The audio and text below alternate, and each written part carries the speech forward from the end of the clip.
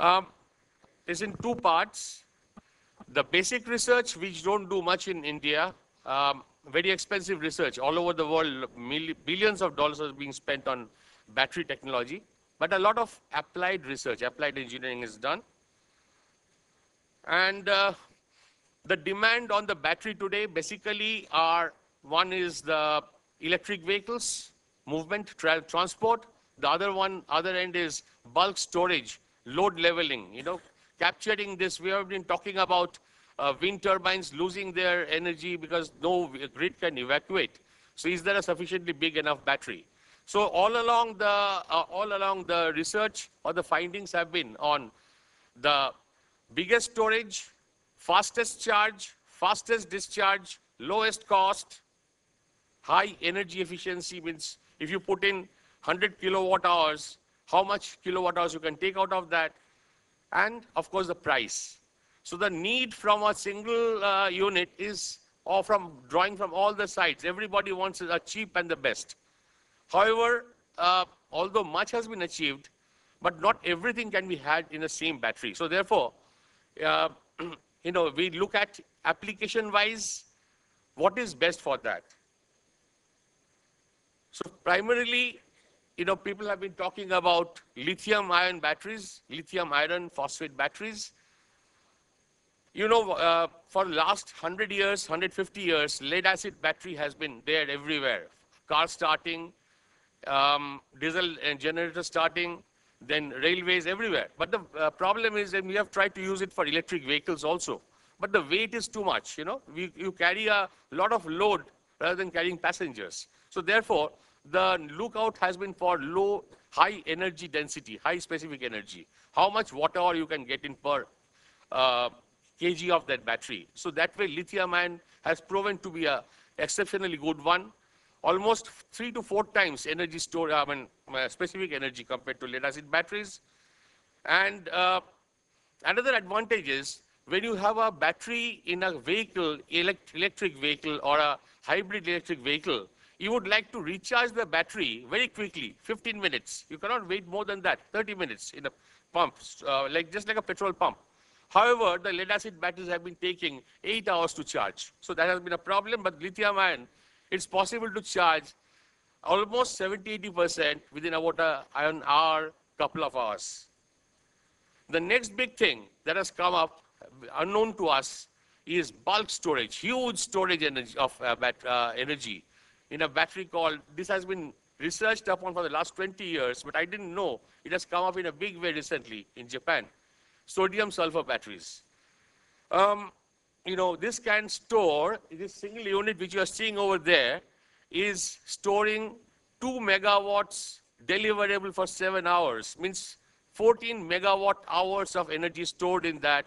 And therefore, with a single wind turbine of 2 megawatts, if you connect it, it can store the whole day's generation and pump it out to the grid any point of time. However, the problem of both these lithium-ion and, of course, latest is that sodium sulfur, almost 150 megawatts of batteries have been installed, none in India, of course. I've been talking to CVET. We are talking about finding out ways to get one of those batteries, but very expensive. How expensive? For a 2 megawatt capsule, they are charging $10 million. That's the cost of technology. But then, essentially, sodium and sulfur are not very expensive items. Problem, however, is containment. This sodium sulfur battery operates at 300 degrees centigrade. It's a molten salt battery, basically. So therefore, containment is a big issue, and danger of fire and other things are still there. So this is a large unit, 34 megawatts of storage. This one is extremely interesting, which I found recently. The advantage of quick charging, quick discharging, as you need in electric vehicles, is available in lead-acid storage batteries. I didn't know. It has been discovered. It's called the ultra battery. Here, what they do is, instead of a negative plate, they have a negative plate and a carbon electrode, which works as an ultra capacitor inside the battery. So very fast, about 3 times, 4 times, 5 times charging you can do. You can pick it up. And another advantage is, which the scientists have not been able to find out yet, if the battery works in a low state of energy, full, not fully charged, normal batteries will get sulfated and damaged. And that's where all the solar batteries and the wind batteries off-grid are failing, basically. You have a partial charge, gets sulfated, does not take up charge. This battery does not suffer for any of those problems. However, all these technologies are outside India. What we could do is inside India is, and I've been part of, I've worked in Exide, in design, development, production, everything. Lead acid batteries are very comfortable we are with. We are manufacturing them here. Very stable, does not cause accidents. Only problem is it cannot be quickly charged, quickly discharged. However, not recent, we did it about 10 years back. A lead acid battery which takes 8 hours to charge can be charged in 2 hours or 1.5 hours if you just do pulse charging. How you do it? Quickly, put 5 times the power and as soon as the voltage goes up, you cut down to discharging, so that the voltage again comes down. No, don't allow gas formation. And that's where you require a lot of electronics. So by pulse charging, a battery can be charged very quickly within maybe an hour, hour and a half, almost 70–80%. Finally, if Muhammad does not go to the mountain comes to Muhammad. So developed a boat, and later on I came to know globally in Europe, a lot of electric boats are operating. The advantage with a boat using a battery is, when you put a heavy weight in the boat, the propeller which drives the boat, it goes down under little lower in the water. And as you know, water as you go down has more density.